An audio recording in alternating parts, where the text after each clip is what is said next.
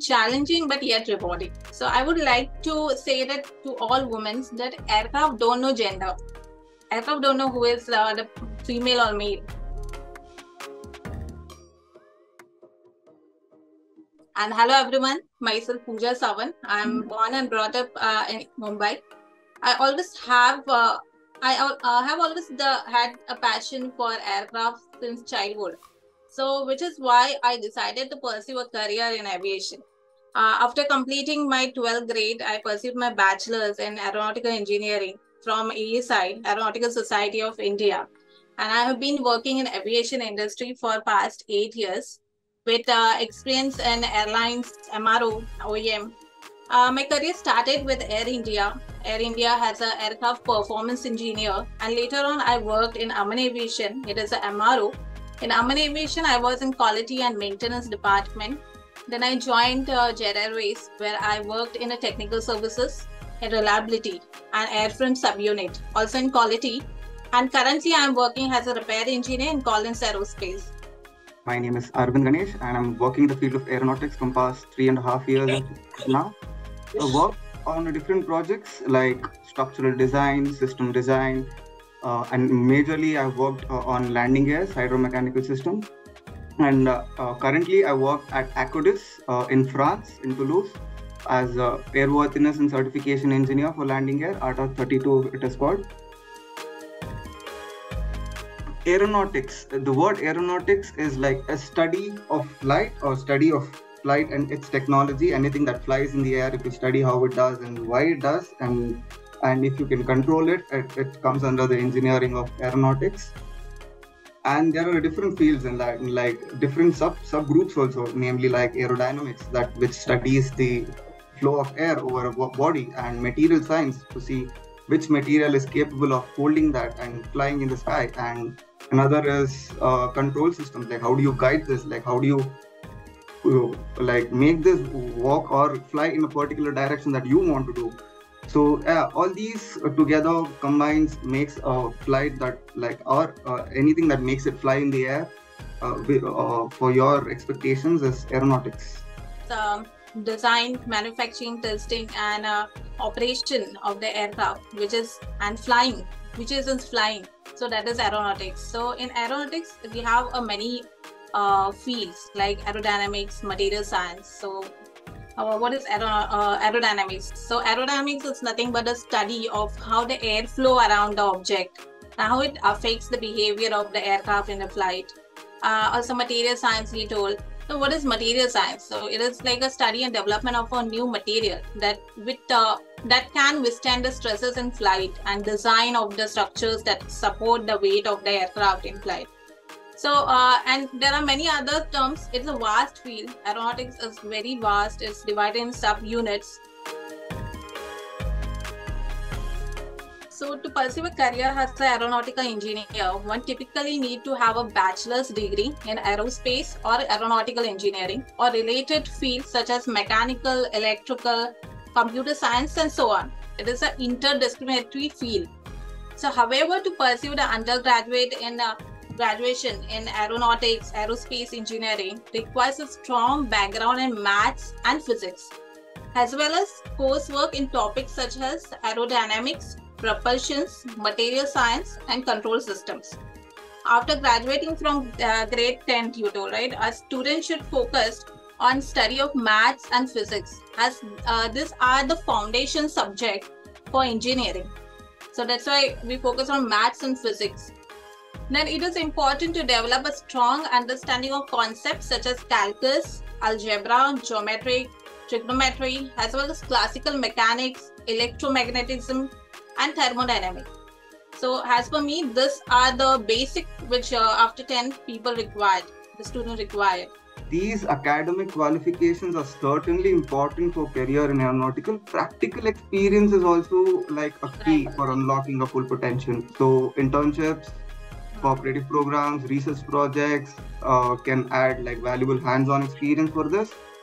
And also you need to like kind of try to have a same friend circle or something who have a similar passion. I would say that would also propel you to do something and discuss, like you studied math, you studied this, you studied that.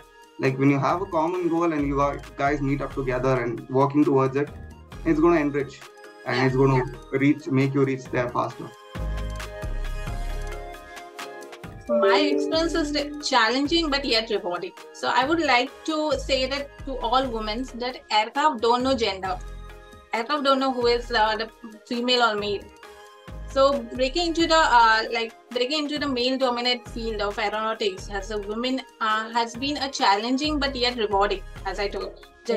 So in my undergraduate class, there were only 2 girls. When I worked in MRO, I was the only woman in my team. But despite the lack of gender diversity, I never faced discrimination in my career. And thanks to all my supportive colleagues and mentors who helped me to grow. Even though the industry lack of diversity is the challenge, but I found connecting with the other women in STEM through professional organizations and online communities to be a great source of inspiration and support.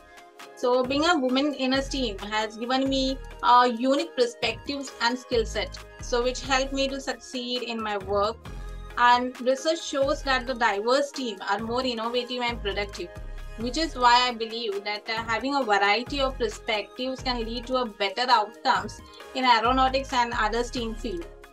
And despite the challenge, I believe that being a woman in STEM is fulfilling and rewarding career path. So to all women interested in this field, I encourage you to pursue your passions and connect with the supportive communities to achieve your dreams. Yes, there's a lot of things that we do. So first is like we plan the day, what are we supposed to do? And we have collaborations with other teams. And what is our task mainly? Like as an airworthiness engineer, my task is to see any modifications or any new design that is coming into an aircraft is abiding all the rules and regulations that is set by the regulatory authority. And what is this change, how it is going to impact on the aircraft. So yes, so I get all these modifications or I get all these a new novel change requests on an aircraft. I sit, I read that, I have the conversations with the other, as it is an interdisciplinary field, I have a conversation with other departments and see what it is, how it works, understand the working principle of it, propose the requirements that will be about to it, ask them to say that how are you going to satisfy this, what evidence are you going to provide this, and propose that evidence also for them, get that done and get it certified. So this is what a normal day, like meetings, discussion, analyzing, and trying to solve the problem in an innovative approach and in a better and efficient way. So hobby flying, you get to understand how the aircraft reacts in the real world. Like simulation that you say, this could give you even more better reality towards how a small prototype is working in the real life. Like think you're trying to design a new aircraft or trying to design a new part or a new shape or something. So it helps you understand better how the shape is reacting into the real world. Or if you have a hobby flying, if you're passionate about hobby flying or sometime every time you fly, so you understand the aircraft better. Like you understand what it does, how it works. So you get in-depth knowledge where you can connect dots between creating one and flying one, and what are the discrepancies in between that and how do you eliminate that. So it would help you innovate better, I would say. It would help you create something better, to have that feel of like how it does and what it does. So recently I went to Vishveshwaraya in Bangalore, Vishveshwaraya Museum. And there is a university also and a museum also, so which can help the student of the small kids to understand what is the mechanics behind that, and they have the simulation for the small children. So that will help to understand the student, like when we lifting, how the wings are moving and all, has a pilot simulation they have kept here. So that will affect, like they will gain more knowledge, like at least they will start gaining knowledge, the student or the children. So I recommend all the students, like school students, to visit such museums. Vishveshwaraya is one. Even IIT Mumbai, they sometimes have the competition of aero modeling. Involved in that. So you will learn a lot, like you will gain a basic knowledge of that. Definitely. I would say it is like, yeah, it's like the hands-on experience. Like you have the theoretical knowledge with you, and you having being passionate, like having a hobby flying is like an hands-on experience. Like what theory knowledge you have, you're trying to utilize that in and trying to understand better.